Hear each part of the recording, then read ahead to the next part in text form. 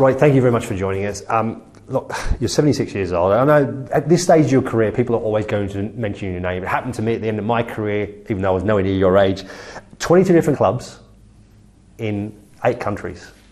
I want to put you on the spot. Is there one moment, one club that you kind of like, or game, whatever it was, that you kind of stands out for you, of that was something remarkable when you look back at it? Well, there's several, Mark. Obviously, if you go back that length of time, and I suppose the ones that, if I stay closer to you, are the ones a really long time ago, or ones who are a bit more recent. I mean, the one a long time ago really was when we won the championship at Harmstead in 1976, and that was against all odds, really, in every respect. And we did it, with some style and some panache. So I could pick out a lot of individual games there, but I'll take that as a whole, if you like. But then if you're talking about an individual game, it would be one that you played in. That was, when Fulham beat Juventus, when really and truly we were out. We were, in most people's eyes, out of the competition, which we'd done brilliantly well in to get as far as we did. But the defeat in Juventus by 2 goals, most people thought, well, that's Juventus through. And then when they scored very early on in the game, and now they had a 3-goal margin, to pull that around, I've got no idea how you guys did it, but I'm very grateful. Well, we all did it, and the thing is, when you watch back at it, did Clint mean it? Well, that's the other thing, isn't it? What do you think? He would swear that he did, and who am I to gainsay him, really? Is there a club or a moment you look back at and you would go, if I could do it over again, I'd like to go back there and go, right, let's start again and give me another go at that one? Is there anything? I think there's lots of clubs I could look at that where I think I've not done the sort of job that I could be proud of when I left the club, for various reasons. That's not necessarily ones where I've lost the job. I mean, Blackburn, after a very good season, sacked me halfway through the second, but I don't look back on that and think that was a massive error from my part. But there were 1 or 2 jobs that I've taken on.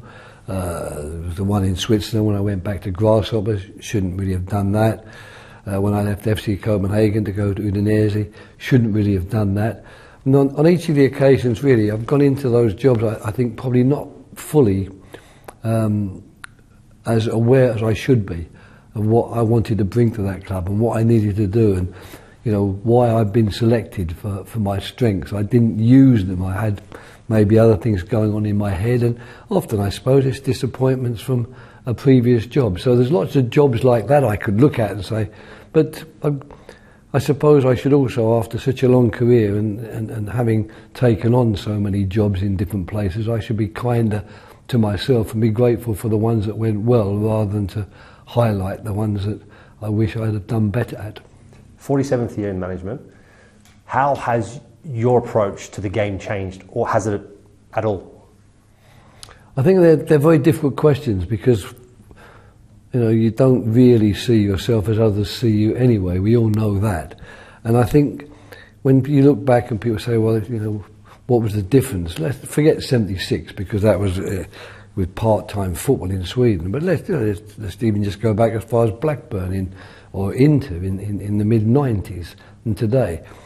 One is tempted to say the change is enormous, but one really could also say that it's the superficial things in the football that's changed. The actual basic principles that you work on, both in terms of your coaching and your leadership and your man management and dealing with people, that really shouldn't change as much as all that, I don't think. And I'd like to think I haven't changed enormously in that respect. But of course the adaptation to the way that the game has moved on in 95 is almost 30 years, isn't it? Yep. Of course it moves on. Everything moves on. What is the same today as it was 30 years ago? I was running around trying to find a phone booth that was not vandalised to make a phone call to my wife in the old days. Now you just pick up the mobile phone and there she is. So things have changed, and players have changed. Of course they have. The game's changed, but I think it's naive of people to think that it shouldn't change. I mean, of course it's going to change, and we who are working in it, if we want to continue working it at a later stage of our lives, we have to adapt to that change. But the adapting to the changes in the superficial areas, i.e. understanding that the players' culture is a bit different today, the way they the way they deal with each other, their backgrounds, coming through academies has made, but I think that's quite an easy thing to adapt to in some ways, as long as you don't want to become the player's best friend and spend 15 minutes every morning discussing the latest pop star or the latest pop video, because you'd be out on a limb. You don't know. Would you know who they are? Well, that's the point, isn't it? You have to be very careful, and you have to do it with analogies and referring to people, because every generation has its person that it refers to as everybody knows them. You listen to old pop songs, like even Lana Turner's Smile in a song in the 50s. I mean, even I don't remember Lana Turner, so you've got to be careful of that you don't throw out too many. So I still do, of course, but if I do, I immediately laugh about it and say, I don't expect you to know who that is, but this is the one we used to use to prove this point. When you talk about referring to the players and dealing with players and cultures and different type of upbringing, people from all over the world, have you taken a more hands-on approach, or something that you've still managed more from a distance? Because that was like at Fulham. You kind of very, very rarely had to step in with anything. You kind of let the group get on with it. You had a core group of good players, senior players. You kind of almost gave that responsibility. Is that the same still today? Yeah, I think it probably is. I mean, I think you can take away too much responsibility if you're not careful. But I do think the players, they require and appreciate leadership. If you remember when you weren't there when Kelly and I came in straight away, and we took over a very different group of players to the group that you're remember. We half put that group together by people we know and the characters we wanted. Before that, it was a very, very different situation, and there we stepped in quite violently, really, even to the extent of removing some people from the group we wanted to work with because they were such negative influences, and giving a bit more responsibility to those ones who we thought did want to be there with us, did want to do the work that we thought was needed, and were prepared to put their bodies on the line to do it. And luckily, in particular there was Danny Murphy and Brian McBride, those two guys, Hangeland and Hughes at the back, people like that, Bairdy, they were guys really that we knew, okay, if we can keep these guys with us, they'll try their best to help us get our principles across. So when you came, we'd already established quite a lot. And then one or two other players we brought in, notably yourself, but also Andy Johnson and Bobby Zamora, Damien Duff. These guys we brought in who also were not only the right types, they were the right players we needed and made us a much better team. And then when you've got that, you can give a little bit more responsibility, and you can hope that those guys will echo your messages in terms of the principles of play, but also echo your messages in terms of how you expect the team to behave and talk to each other and deal with each other. Because if you remember, one of the things that I was always very unhappy with is when players started abusing each other in training sessions. I didn't want. I wanted to say, look, if someone needs really telling off or really needs upbraiding because he's not doing the right thing, that's my job. Your job is to be his teammate. Yep. But on the other aspects where you can step in, I got a lot of help, and that's always been the case here at Crystal Palace. In the 4 years before I was invited back, and now in the last 8 or 9 months I've been here. Two questions, really, that just reminded me of our time.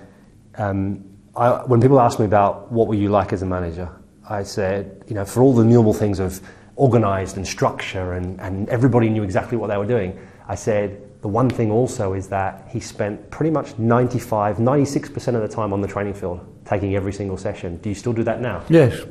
Yeah, I delegate more than I did. I mean, over the years I have delegated more, but that's partly because, not because I don't think I could do it or want to do it, it's because I felt that I probably wasn't really using my assistants enough. So, for example, with Ray Lewington and Kelly, I had two excellent people at Fulham. Here with Ray and Paddy McCarthy, I've got coaches who are every bit as good as I am on the coaching front.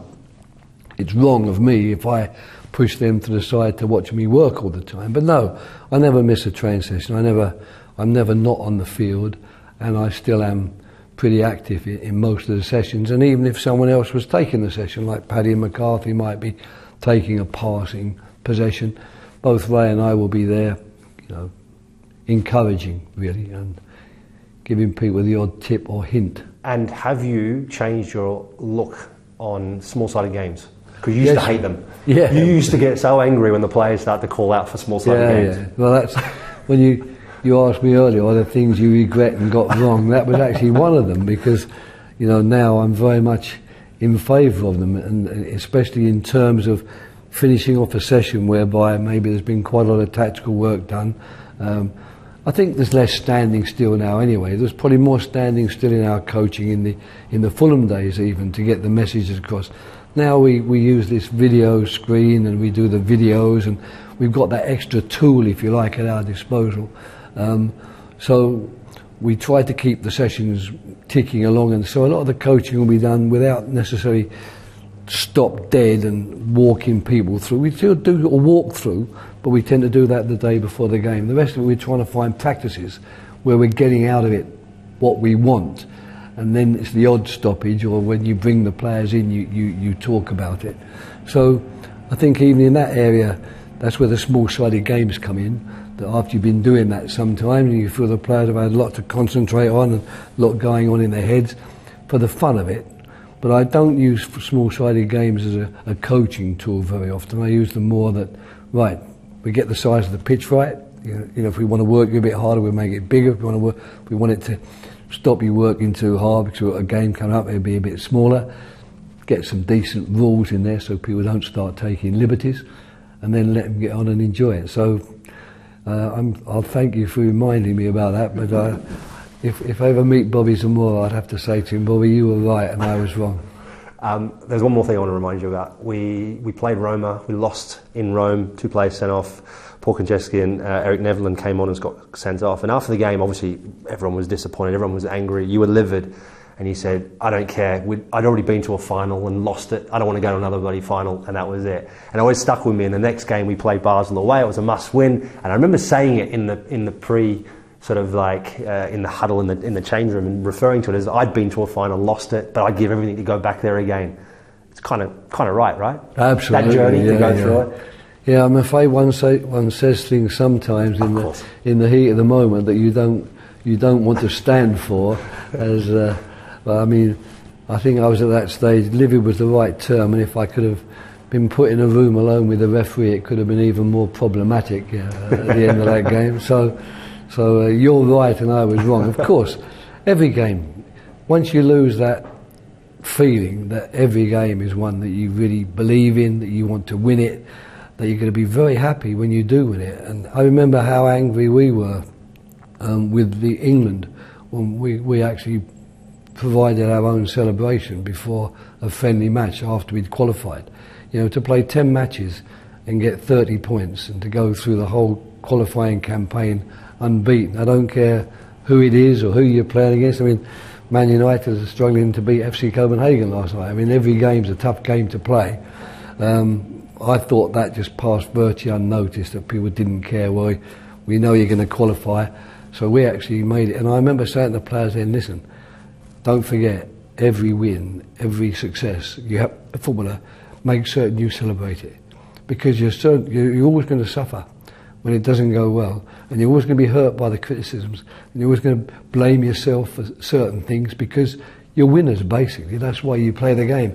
So don't forget, as a winner, to celebrate the successes as well. Otherwise it becomes skewed. Your life becomes skewed. You take the success for granted, but every time you don't do well, you're down in the dumps. So you've got to keep that balance. I mean, balance is the big thing in life, isn't it? Absolutely, it is. Another question I have to ask you: how long will you continue? Any time? I mean, I can't imagine you got a time. Like, you're just going with the flow. Is that right? Yeah. I mean, it was. I really enjoyed the end of last season. I didn't know if I would, and I was very surprised to be brought back in. And I honestly thought at the end of that would be it. I expected that. I wasn't pushing to continue, and in fact, my discussions with the chairman were basically, it's been great, and so pleased that you can sort of finish on a high in a way. So when he actually asked me to come back and probably finish on a low, I suppose I should have had a few alarm bells ringing. But what brought me back was the club to some extent. You know, the chairman, Doug Freeman, the people around the club, Joanne, all the people I work with, and in particular, of course, the staff and the players, because I knew that it might not be quite as euphoric as last season's ending was, with everyone speaking so well about us and, you know, really admiring the style of play and how we were playing football. It probably won't be that. It'll be a little bit more like the 4 previous years, where there's a lot of digging in to do and a lot of defeats to suffer. But I thought, well, if I'm going to do it, at least I'm doing it in an environment that I, to some extent, have had a hand in forming, and I'm doing it with people that I really like and care for. And I know that they'll be as upset as I am if it doesn't work out. So why not do it? But I've got I'm pretty sanguine about the whole affair. And I'm in that luckier situation than most coaches, who, when they get a Premier League job, it's the start, if you like, of a big career perhaps, or else it's maybe the pinnacle of their career. For me, it's a very important job to do at a club I want to be at and want to work for, so I'm prepared to happily do that job all the time they say, we want you to do it. But the day they come and say, look, we've decided now we don't want you to do it anymore, I would quite happily walk away and leave them to it. Well, let's hope that continues longer. I want to ask you, Eze and Elise, big losses, you've had them out of the team for a while.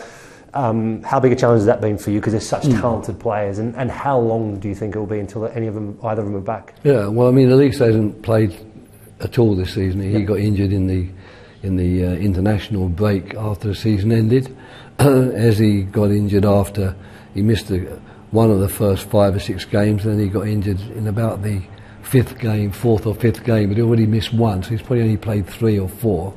And of course, for all clubs, you take 2 of the most important attacking players out of the team, your chances of scoring goals and dominating matches and doing very well offensively, you're reducing it by an enormous %.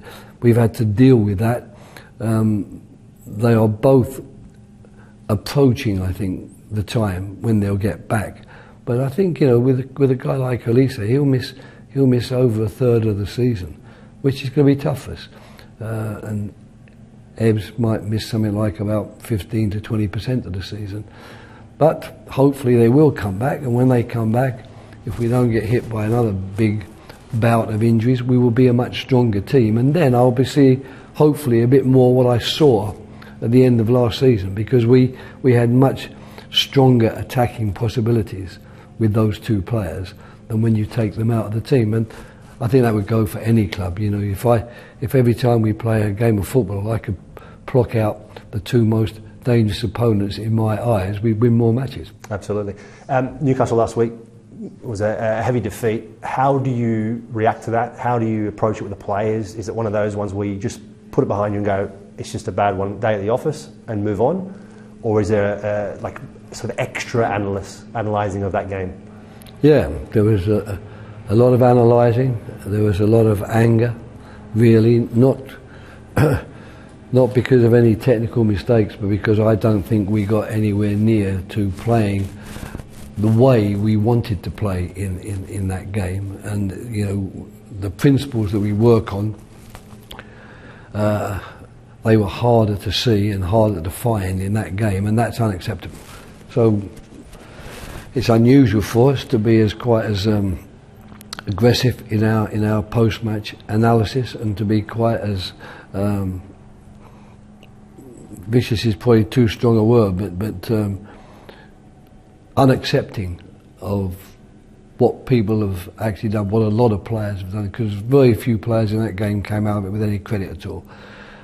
It would have been easy for us to do what you said. Look, they're a very good team, and you know, they're the worst possible team for us to face in some way with their style of play. I mean, their style of play is very specific and a very difficult one to deal with, and you need certain players in your team of a certain type if you're going to do it, and we don't have many of them. So we could quite easily say, look, you've done okay in the first 8 games, you've done pretty well, so let's just forget about this one. But we chose not to. We chose not to, largely because of the brist or the absence of us doing what we said we'd set out to do. Friday night you come up against Tottenham. and of course, as an Australian broadcaster, we have huge interest in Sure. the game with Ange Postecoglou. Of course. What have you made of his start to his Premier career, and also how different are Tottenham now to the one that you sort of faced last season? Well, he's done a fantastic job. There's no doubt about that. I think he's brought in leadership skills as well. You know, that's probably partly unnoticed because everyone just wants to put it down to the fact that, you know, he's got some very athletic players now, so they can press a lot more from the front than maybe they've done in the past. That brings a bit more excitement to the game, and he's got a lot of quality in the team anyway. So people suddenly are putting it down to, well, you know, he's waved a magic wand over the technical side of the team, which maybe he has. I can't say. They certainly are playing in a way that's going to be difficult for teams to confront them because they've got the technique and the physicality. But I think he's probably I know him a little bit, and you know, his way of being, his style, his leadership and management style, I think that's something that Tottenham have perhaps needed as well. I think he's brought it back to the playing field, what needs to be done, the principles, how we're going to play the game, what we're going to do. We're going to work at it in training. I'm going to get behind you and back you up, and maybe a little bit away from the more I want to be careful with the words I use, sort of more aggressive stance perhaps that a Jose Mourinho or a Conte might have had, in terms of like, you guys aren't doing what we think you should be doing because you're a good quality player. It seems to me that he's brought it back to a more team-like environment, which you've alluded to from Fulham, which I thought was very good in that respect, and here at Crystal Palace. And the quality of the players is there, of course. So if you get that right and you get them all singing off the same hymn sheet, and you've got them really wanting to do what they suggest and agree as a team we're going to do, you can have a lot of success. And at the moment they're looking very, very good, and I wish it wasn't them we were meeting after a 4-0 defeat last weekend. Oh, I wish you all the very best, and No, thank you thanks, very much Mark. for your time. Not at all, it's been a pleasure. Thanks, Roy. Did you enjoy that? There's so much more, so why not hit subscribe and download the Optus Sport app.